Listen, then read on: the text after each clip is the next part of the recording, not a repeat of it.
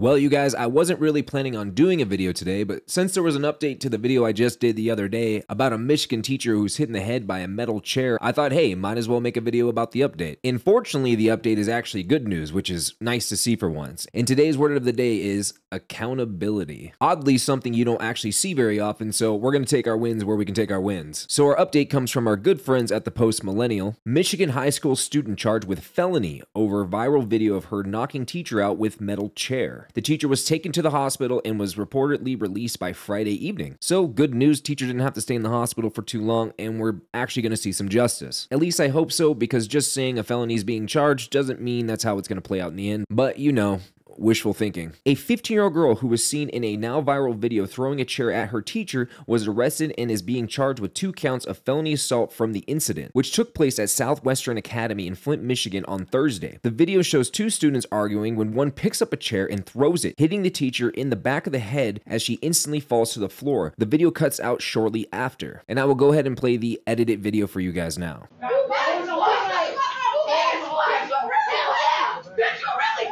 Now, the reason why I had to edit the video so much is because when I initially posted my last video, it got age-gated, even though I had the video edited there as well. So I had to make the blur much bigger, and I had to cut it off right before the chair hit the teacher in the head. So don't blame me, this is just YouTube being YouTube and forcing my hand to be a little bit more creative in my edits. Flint Police Chief Terrence Green told ABC 12 that when the school resource officer showed up to break up the fight between the students, he found the teacher lying on the ground. Both students were arrested in the aftermath, and the prosecutor David Layton decided to press felony charges on the girls who threw the chair. The teacher was taken to the hospital and was reportedly released by Friday evening. The Flint Community School said she is doing well and is planning to return to work. I am relieved to report that the teacher involved in the incident is doing well and was released from the hospital the same day, Superintendent Kevellin Jones said in a statement. In another statement, Jones made it clear that the students involved would be held accountable according to the law and in accordance with the Flint Community Schools Student Code of Conduct. He added that the school is committed to providing necessary support and resources to help scholars and staff cope with the emotions or psychological effects stemming from this incident. According to the Public School Review, Flint Classical Academy is ranked in the bottom 50% in school performance with a graduation rate between 65 and 69%. The report notes that the students achieving proficiency in math and reading is less than 20%. Good God, that is actually terrible. Imagine using words like scholars to describe your very failing students on top of calling your school an academy. Honestly, I would find that to be pretty damn embarrassing. Hey, come here, get a little closer.